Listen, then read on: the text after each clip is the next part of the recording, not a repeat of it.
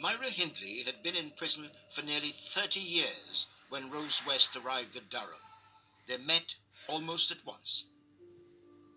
It must have been quite amazing to find that these two people could be in the same prison at the same time. It was really weird that they suddenly became best friends. They were with each other all the time. They had their breakfast together. They'd sit and have their tea. There was this little table with a red and white check tablecloth that they used to sit at. When did you observe that there was a developing friendship between Myra Hindley and Rose West? It was a Sunday morning and I came up the stairs to the first floor and it looks down at the chapel. And just as I looked down, the door opened. It was really bright sunshine behind and these two figures came out.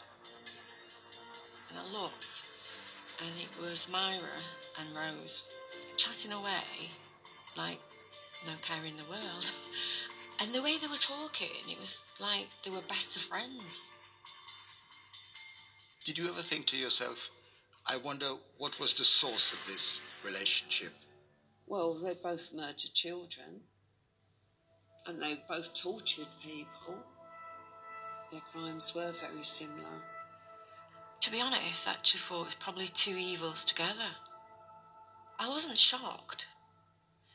Everybody went, God, what a weird combination. Those two have become thick as thieves. Just how close these two killers were to become was yet to emerge.